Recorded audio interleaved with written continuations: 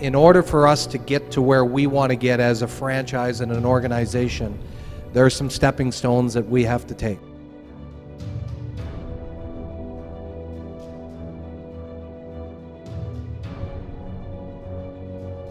To say that I'm happy with the season and the wins and loss columns, of course I'm not. I want to win as badly as you guys want to win.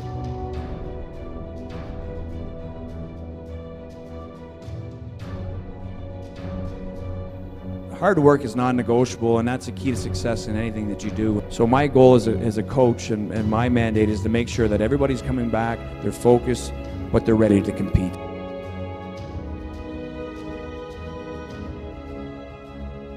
We think there's 7 really good players in this year's draft, and then we think there's some real good depth between 8 and 20. So what I'm saying to you is we're going to get good players.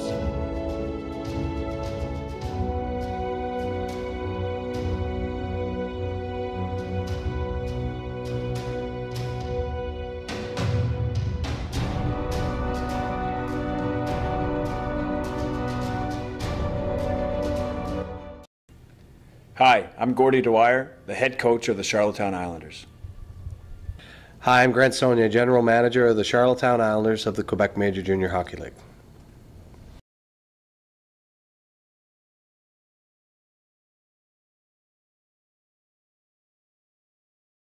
Well, you know what? It was an exciting day for myself and my family. I remember it well. It was in Chicoutimi, Quebec. It was many moons ago, but it was an exciting day, getting drafted by the Hall Olympics at the time, and you know, just to be able to put on the jersey and the ball cap was something special.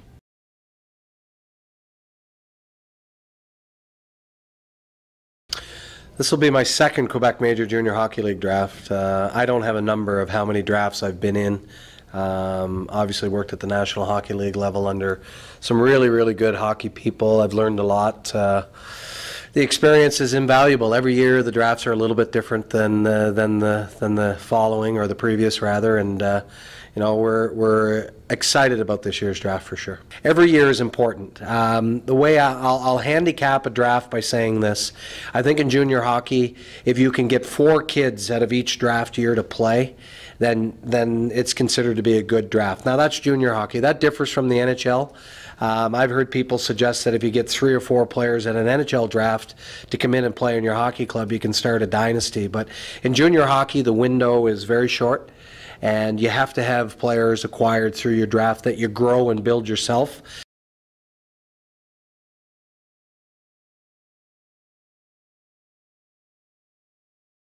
Well, you know, it's a big week for the QMJHL, and we have all our annual meetings. It's an opportunity for the organizations and the coaches and the general managers and to meet and talk, but also from the league's perspective, an opportunity to get everybody under the same roof and talk about league issues, things that are taking place, rule changes, different things that happen throughout the season. So it's a big week with lots of meetings, and you know, an opportunity for the organization to get together and talk pre-draft as well. You never know. You never know. I think it's one of those days that you have to watch, and you know, there's lots of different things that take place, and you know, we've seen it in the past where moves can be made at the last minute, but for the most part, it's an exciting day for all the organizations, everybody involved. So there's usually a few surprises.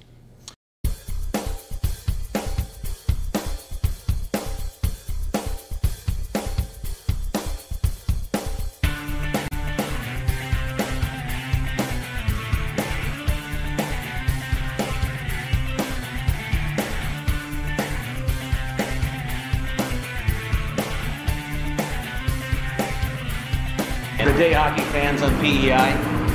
Here at the 2014 draft in Sherbrooke, Quebec. Big day for the Islanders. Number of trades about to be announced the day before the draft. This being a Friday morning around 9 o'clock. 10 Atlantic. Delta Sherbrooke. Here we go. Here we go, draft. Here we go, draft.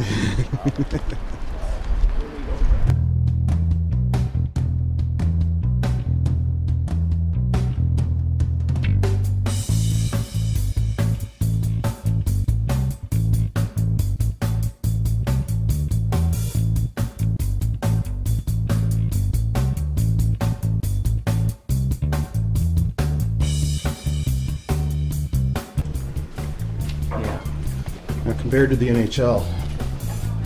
What do you think?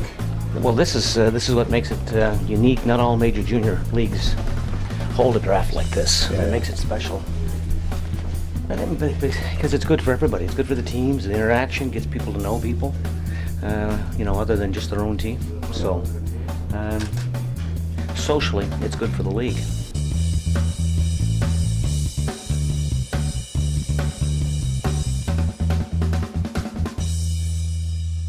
George Matthews, General Manager Grant Saunier here in Sherbrooke, the home of the 2014 Quebec Major Junior Hockey League Draft. This is the day before, Grant, before the draft. As well, trades being announced today. As it sits right now, you've got the 7th pick in the draft, but also other first-round picks that are going to be moved here today. Yeah, we acquired a lot of assets, as everybody knows, and we've moved those assets to get some really important pieces. We're really excited about adding not only 2 great players, but 2 kids that are Island kids. Ross Johnson comes our way, along with Ryan McKinnon, and we couldn't be more excited about adding the quality players that they are, but the fact that they're going to add their experience, their leadership qualities, is really going to help our young core group of players, and we're really excited. So you've got the 7th pick in the draft as it stands right now, a couple of second-rounders as well. Tell us about this draft, what your expectations are. Well, we did a little exercise. I know the general consensus is that there's no Sidney Crosbys, there's no Nathan McKinnons in this draft. There are some really high-end players. But what we believe is there's more depth than people are suggesting. So to have all these extra assets that we have, we're going to be doing some maneuvering, some posturing, and we're really excited about the players we think we're going to acquire. We're now going to go into the Islanders' war room. So Grant, can you briefly explain the major function of the war room? War room is an area where when we get all of our scouts get together at the draft, obviously the work is done from the beginning of the season when the scouts start, and it's the culmination of all those games and all those game reports put into reports that are put into lists, and the war room is the final step before we get to the draft, where we're going to have some serious arguments, some serious debates as to whether we want player A versus player B, and other moves that we might be making to acquire more draft picks. Is it because we like the depth of the draft? So war room, we call it, just an area for us to get in there and do some battling. The scouts like to battle for the players they like, and that's where you get your best work done. What we're going to do here is we're going to ask each guy just to face the camera, introduce yourself, and say what region you're from. We'll start with Gilles Tremblay, our head scout. Hi, I'm Gilles Tremblay. I'm from Princeville, Quebec. Gilles is an incredibly detailed guy, very organized, very schedule-oriented, make sure everybody's on their toes, demands a really good report from the players, and does an excellent job with our staff. He runs our scouting staff. He makes my life easy. Hi, I'm Marc Paré. I'm from Lévis, Quebec, and I'm scout of Quebec area. Marc Paré is based out of Quebec City. He's a real quiet but serious guy. Takes his job very serious. He was instrumental in Alexander Goulet being drafted. Not the prime area, the Greater Montreal area, where a lot of hockey is being played, but in the Quebec area. Hi, Al Poussin from Montreal, and I scout for the Montreal area. Al, very well connected. His son is Matt Cousson on our depth chart now. Traded for Matt last year from Blainville. His connections are impeccable. Knows everybody in the area. Knows a lot of coaches. Knows a lot of the parents. And part of scouting is also acquiring information away from the rink. And he's an excellent source for us. Hi, Brett Riley, Needham, Massachusetts. I'm the American Scout. Brett is the son of Rob Riley, who works for the Columbus Blue Jackets. Met Brett as a young kid, watched him play hockey. He's now into scouting and coaching, and he jumped right in. The transition was easy for him because he followed his dad around a lot, knew the RinkNet system, did a great job for us. We drafted 3 Americans. Robert Burke from Moncton, New Brunswick, taking care of New Brunswick. Robert is in our hub city of Moncton, gets to see a lot of the, obviously New Brunswick, but sees PEI a lot, overlap, and also gets into Nova Scotia. Moncton's a great place to scout from. School teacher, principal actually, very dedicated, very hard-working scout for us, does a lot of crossover. Trevor Burt, Charlottetown, Prince Edward Island. Trevor, we call him House Cat. I call him Cottage Cat in the summer. House Cat's his nickname. Really detailed oriented guy, really takes the craft serious, has done a really good job of doing a lot of background work for us. As the only island team, obviously, in the Quebec League, it's very important that we know our local players better than anybody, really. And we've done a lot of crossover work now with House Cat, and very happy to have him on staff. Does a great job for us. Why do they call him House Cat? No idea. Hi, my name is Patrick Desrosiers. I'm a scout from Montreal. Pat, we call him our Mafia scout. He's so connected in the city, always on the go, carries 3 phones with him. I don't know if they're always hockey phone calls, but he's got a lot going on. He's an entrepreneur in the Montreal area that does a lot of sourcing out for employees, but he works full-time for us. He's a hard working scout that Gilles calls upon to do a lot of crossover for us as well, gets to all the major tournaments.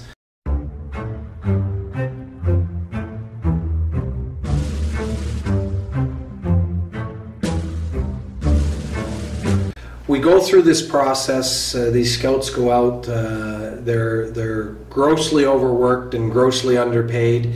Their love for our team and for the sport of hockey is immeasurable.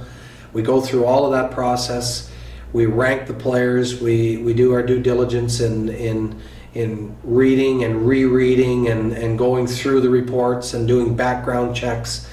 And at the end of the day, for us to get a player that we felt was an elite player in this draft, that makes it all worthwhile. And the building blocks to your hockey club sometimes can come after the first, second, third rounds, but primarily the best players are taken, and they're the ones that are going to grow your program, vis-a-vis Daniel Sprong or Alexander Goulet. And then you get lucky and you get players that are drafted in later rounds, and I'm all for the underdog, but you're putting your franchise on the line when you're selecting your first few picks in the first round, and it's really important. And I can't commend and compliment our staff enough for the hard work that they put in. That's the agent for Beck. Said that there's been some cold feet. We gotta ask the question: is he coming? We're not taking him at 7 if he's not coming. When you have an opportunity to draft a talented player like a Guillaume Beck, and they're not 100% committed, what does that do for you? Do you still go with that player, or does that really change the game? You know, there's a lot of politicking goes on in our draft. I mean, you've got kids from Quebec, it becomes complicated. You've got the CEGEP issues. Most of Quebec kids would prefer, especially if they're French speaking, prefer to stay in Quebec.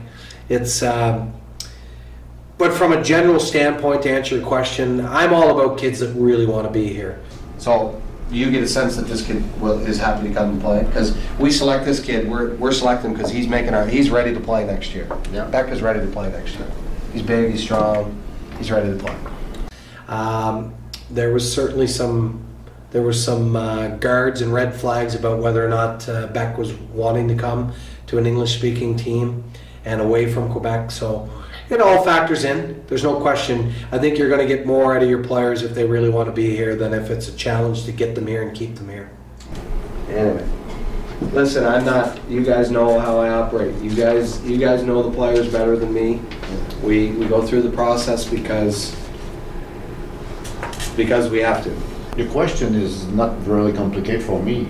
Are we comfortable to pick one of those 8 guys on top of our list at number 7?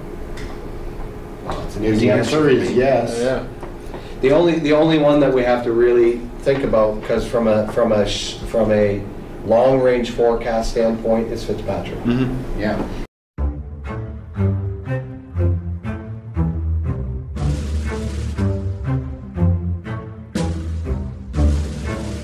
If Fitzpatrick slides, because the minute we draft him, we have completely lost Brassard.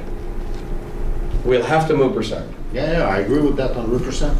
Because I got to meet with Brassard today to show him some love, to let him know that we have a plan for him, that he's going to play, because he sees Mason McDonald now as the second coming of Christ, as he should. We're all excited about Mason, right? Yeah. So he sees himself as a backup and no window to get out of that. Well, I mean, I like having two good goaltenders instead of one good one and one I don't know. Mason McDonald is clearly our #1 goaltender. The role of being a backup, I'll give you the scenario. Most people know the scenario. Like Montreal Canadiens have Carey Price. He's clearly their #1. Tokarski comes in after Price gets injured and he gets to play over Budaj. I don't think there's any question Budaj plays the role of a backup much better than Tokarski will, because Tokarski probably believes he's a starting goaltender. Eric Brassard believed he's a starting goaltender, and I think he's capable of being a starting goaltender. It wasn't going to be with us. If you think like this, you will never be a pro. Well, and that's essentially what I've told the agent, and we're going to have to tell the kid again. Yeah. Because we put it on him in the exit meetings. We asked him. Connor was there. We asked him, do you want to be back here next year? And he said yes. Now, can't blame the kid. He wants to play more. That's what you want. You want them to be competitive. And for me, we need someone to push Mason McDonald. As much as we love Mason, he's a '96 born, and he's not Carey Price yet. No. I mean, let's just hold our horses here. Yeah. We're all excited about the potential, but he's not. We haven't won a Memorial Cup just yet. To move Brassard and get a 3rd-round pick, we paid a 5th for him. I thought it was good return on our investment, and it helped us go out and get a young goaltender who's 2 years younger than Mason, that we feel we can grow into a starting goaltender. Now, if Lucas House comes in and challenges Mason, it either means Mason's not living up to his expectations or Lucas House is way better than we thought. I'll deal with that scenario much easier than Brassard feeling he should be in the net every night. And it's a difficult thing to hold a kid back, and it's really difficult to keep a kid happy that believes he's a #1. And I think Eric Brassard's good enough to be a starting goaltender in this league.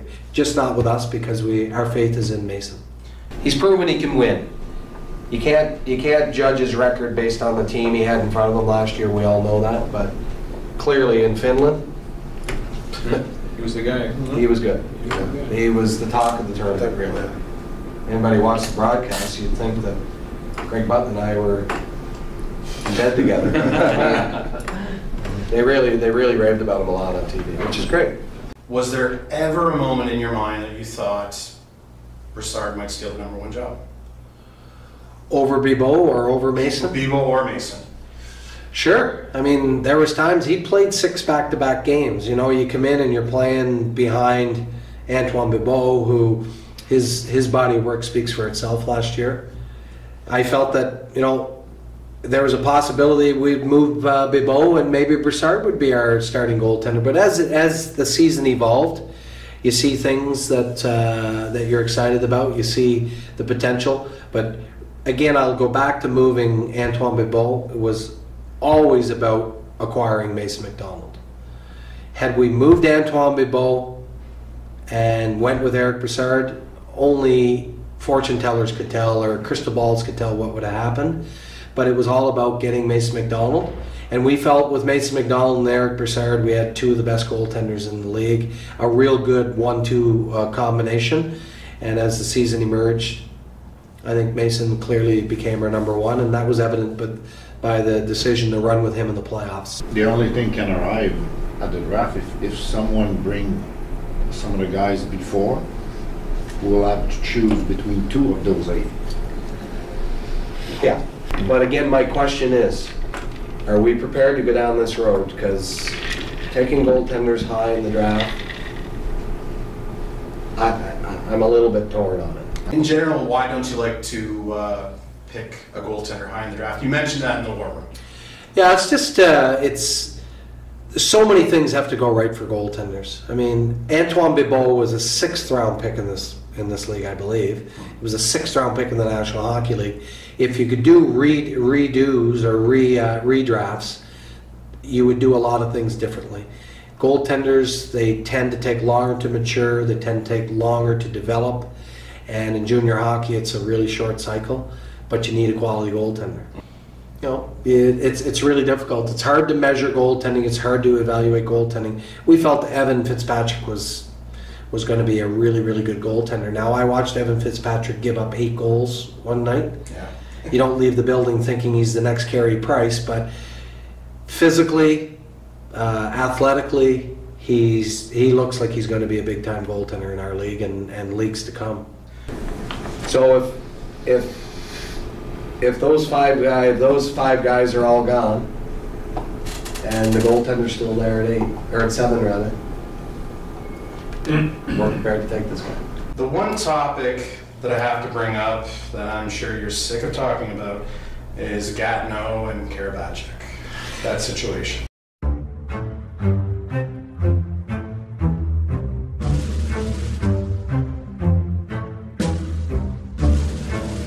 Yeah, you know what? We were really excited about the prospects of getting Karabachik in the trade we made with Alexei Pepin.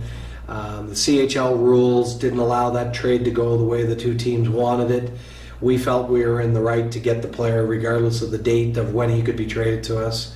Became very complicated, very emotional. Now, you've been around for a while in the hockey world. Have you gone through any situation like this before? No, but our league is synonymous with using these future deals and handshake deals, if you will, a deal between two GM.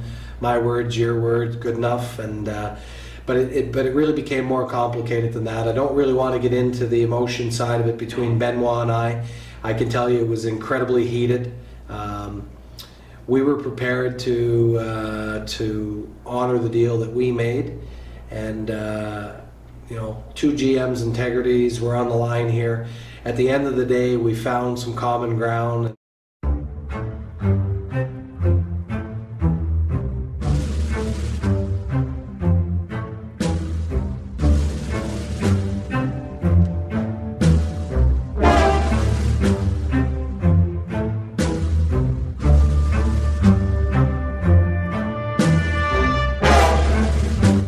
Obviously, the stipulation, if you guys don't know, that what we did agree to with Gatineau is that they will name the player that they were going to select at 7, and we've agreed not to select that player. It sounds like a little bit of a concession on our part, but think about it this way. If we're sitting there and we have 12 and we're wanting the player that we want, and they select him at 7, he's gone anyway, right? So they still run the risk of losing that player with picks 8, 9, 10, and 11, which belong to two teams. You know, Rwanda has 8 and 9, and Victo has, or the other way. Yeah. Victo has 8 and 9, and Rwanda has 10 and 11. So, you know, I guess if there's any solace in it, and I hope the player that they name is gone with 8, 9, 10, or 11. Is that talking out loud too much? We wanted compensation for the fact that we weren't getting Karabachik. We were asking for the 4th overall pick, which was our original pick for Cameron Kiley, and they wouldn't go that far. We came to common ground at 7. So to move from 12 to 7, regardless if it was us and Gatineau, just in general terms, would cost, you know, based on precedent, a 1st and a 2nd round, or a 1st round pick and a player. A month ago, 6 weeks ago, made a commitment for, there's some, we're not the only team involved in controversy. There was a commitment made for Balmas, and our understanding is that they've backed out of that commitment, thinking they might get him at 13, which is naive. Based on our list, he doesn't never slide. Balmas never slides to 13. Well, they probably believe in that because they have 2 Quebec team in the middle of, you know, at pick from 8 to 11, that's Quebec team, and they believe that nobody will pick him, but I really know that Victor will pick him if he's still there. And they also didn't know that we were moving to 7 when they did that. Yeah, exactly, and I also believe that Balmas will probably be the name that he will put on us, because I think he doesn't believe that Victor will pick him, and he will try to move him to batters, you know, at number 12 and go get some other pick. Obviously, the magnitude of this pick is great. It's your first pick. Doesn't matter if it's 12, 7, 19. It doesn't matter. We're living testament of how important it is. Because look what we got last year with Sprong at 13 and Goulet at 19. Balmas will absolutely come to us and will be extremely happy to play for us.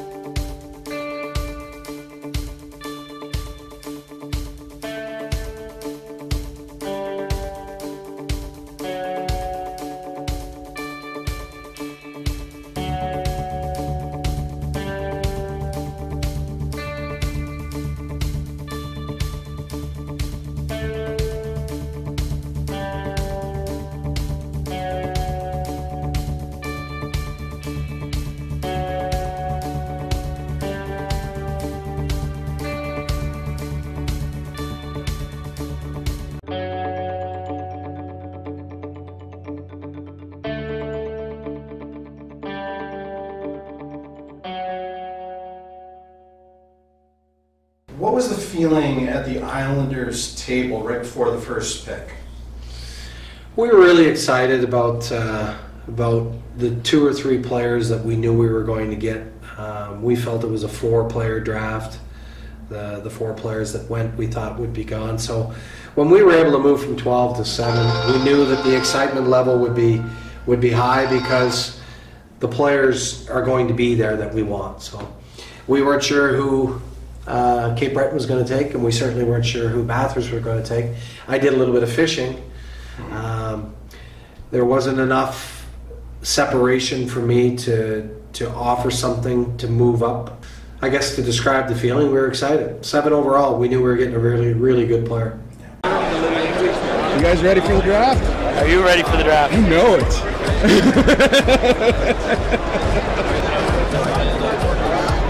Well, there's Coach Gordy Dyer. How you doing, Gord? What's going on? How we doing today, hockey hat guy? Not too, no. How are things, Jake? Pretty good. He's looking dapper. Well, we try. Getting all dressed up for the big day, so it's pretty exciting. You ready for the draft? Yeah. All right, great. Yeah, lots of fun. Okay. How you doing? Good. Yeah? You excited to be back in the draft? Yeah, sure. Yeah? What's your name? Edward. Edward, okay. Now, are you in charge of this place? Like, are you the GM now, or? For one day. One day, All right. How you doing, Spider? Hey, Jake. Hey. What's going on, PEI? So how many drafts has this been for you? This will be number 12, I believe. Woo. Hey, What's up? Mr. Cortez. How are you doing, sir? Good yourself? Pretty good. You're doing a documentary on it. Oh yeah, you better believe it, man. So what was it like when you were drafted into the team? It was different. Very different, eh? Yeah. I mean, we had like the first rounders were on the floor. Nice setup though. But this is like the NHL. Yeah, it's nice, eh? Good stuff, yeah. This is a trip, man. This is a it's trip. real nice.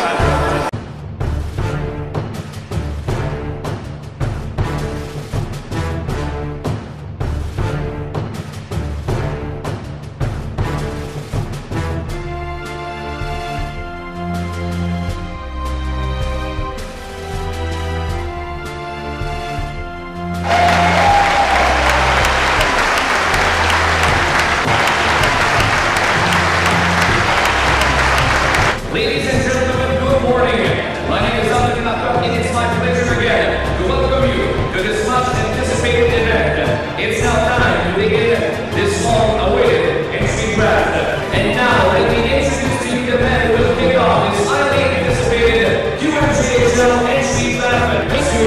Gilles Courteau. Gilles Courteau, Commissioner of the Quebec Major Junior Hockey League, guesting with us right now. Gilles, of course, every franchise in the Q right now gets a chance to refresh here with the draft. But this draft a little bit special compared to the other major junior leagues here in Canada. You hold it somewhat similar to the National Hockey League. Exactly, because for us it's a way to show to our players the way that we want to welcome them in the Quebec Major Junior Hockey League. It is important for us to give them that window, that opportunity, and say, hey, when you make a decision to come and play in the Quebec Major Junior Hockey League, what you see on a draft day is what you'll get throughout your junior career.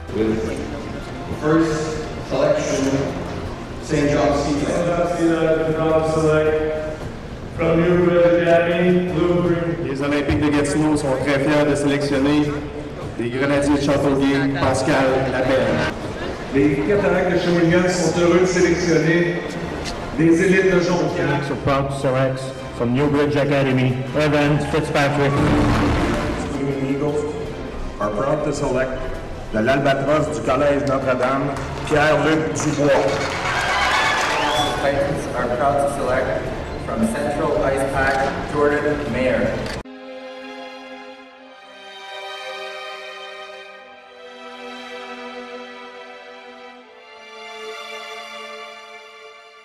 I mean, we all have to be on the same page in terms of development. We have to be on the same page in terms of short-term goals, long-term goals. With some of these moves that we're planning on making, it allows us to, get through the draft the players we want, but also have a long-range plan in place. But at the end of the day, Gilles Tremblay has the pen.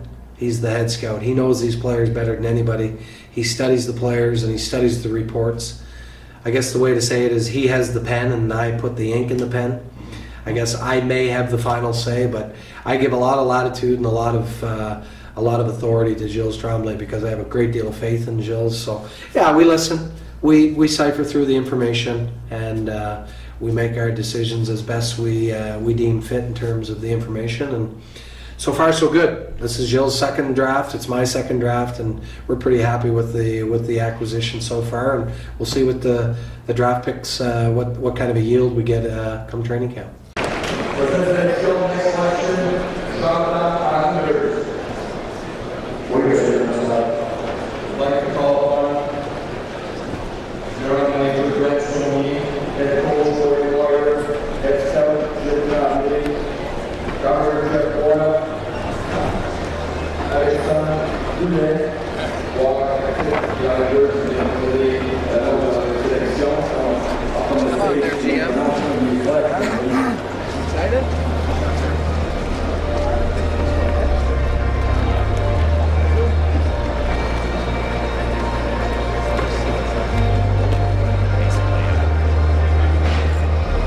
Funny thing is there's usually a little break after the first round, so you're going to see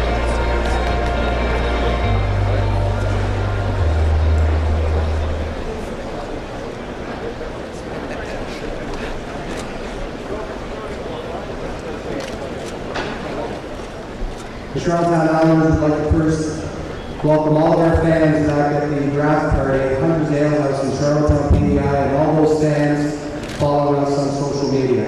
I now call upon Head Scout Gilles Tremblay for the selection.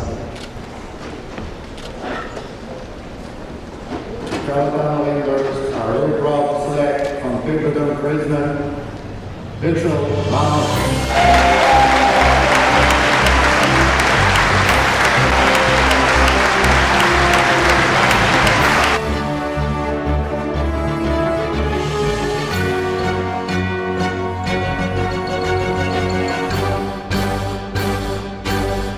Mitchell Bombas. Elite player in his age group. I had an opportunity to see him at all different levels. Played as an underage in the under 17s. Played at the Combine with two really quality players. Played on not a very competitive team in Sydney. So therefore, a lot of nights you go to see him play, his team's getting pummeled by much stronger opponents. But through all the work that we did, really excited about getting a high-end center iceman that plays hard, has got skill, has really good skating assets, and really smart hockey players. So we're excited about getting him. GM Grant Saunier with us here in Sherbrooke. You just made the 7th selection of the Quebec Major Junior Hockey League Draft 2014. You stayed pretty close to home from when you take a look at from one island to the other, a kid from Cape Breton. Yeah, we couldn't be more happy to have Mitchell Bombas join our organization. Realistically, nothing's taken for granted here, Grant, but the expectation breaking training camp, where do you see him fitting into your roster lineup here? I think he's going to surprise people. I'm not one for guessing and to making predictions. He's going to make our hockey club. That's the one prediction I will make. We have room for good players, and this kid's going to come in and impress a lot of people. Congratulations on a great pick. Thank you very much.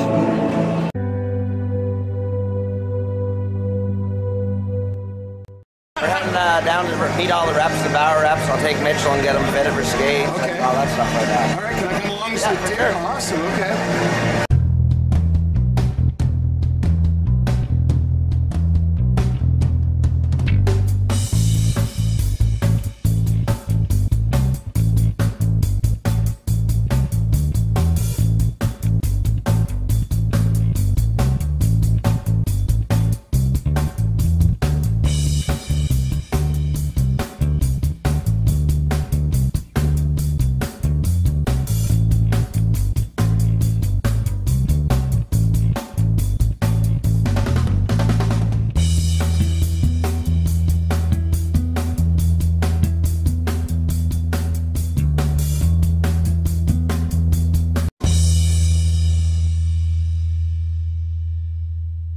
Here we are back at the draft. The Islanders' #2 pick in the second round, Samuel Guilbeault.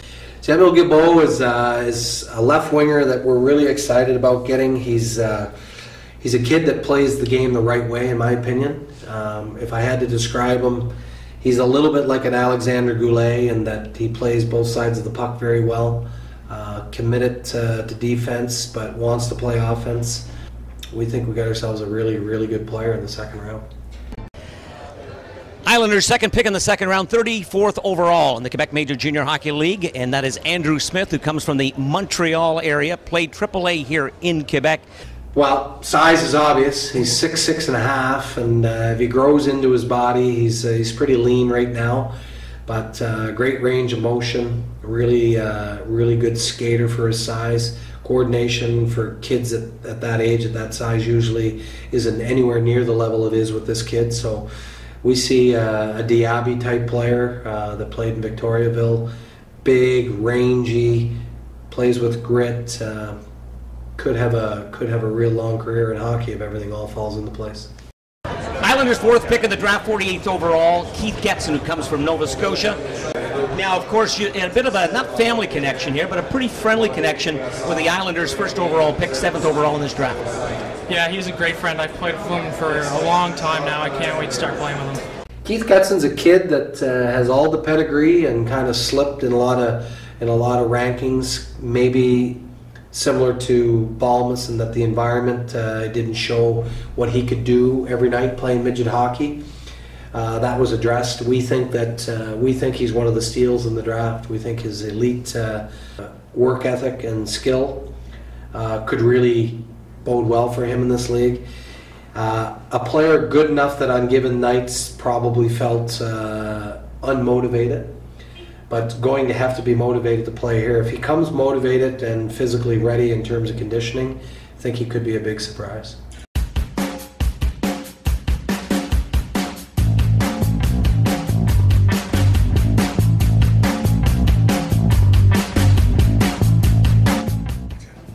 What are your thoughts on the job Sherbrooke did at the draft? They did an impeccable job. They were great. They were great hosts. The city was great. They had lots of interaction with the city, lots of interaction with the fans. I thought the arena dress-up was incredible. I thought it looked every bit as good as the National Hockey League draft, in my opinion.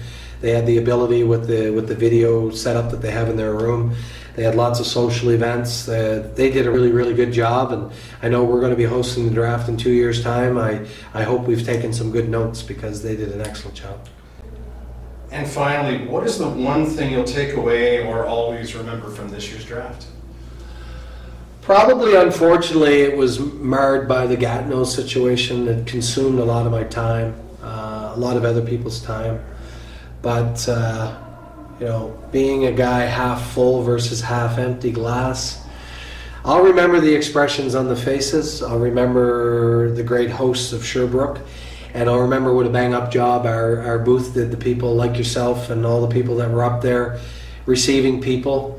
And I guess if there was one touching moment was when I went up into the stands after we picked Mitchell Balmas. I went over to see the agents and start the process right away about contracts. The family was sitting right behind, and the dad shook my hand and started to cry and told me that I made him the happiest father on the planet. So that's the one little touching moment that I'll probably remember. But the smiles on the kids' faces and I guess the greenness of it all, because the kids are all excited. They all think they're going to play. They're not all going to play, but if we're ahead of the learning curve and we can get 4 or 5 of them to play, it'll be a real good yield for us.